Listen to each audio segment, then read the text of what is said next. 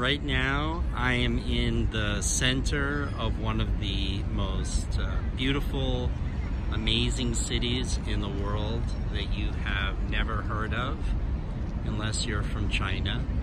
And this is the coastal city of Dalian in the province of Liaoning. And I had certainly never heard of this city before I saw it on a map in a very interesting place and thought it would be an interesting place to visit. This is Zhongshan Square, which is the large square in the center of the city. As you can see, there are many huge and amazing skyscrapers of different styles. There are neoclassical buildings.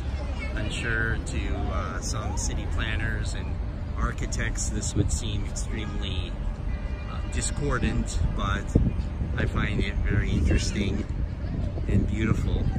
And not only does Dalian have beautiful architecture, but it has amazing markets, incredible food streets with live seafood, and lots of great and fun activities for kids if you travel with your family.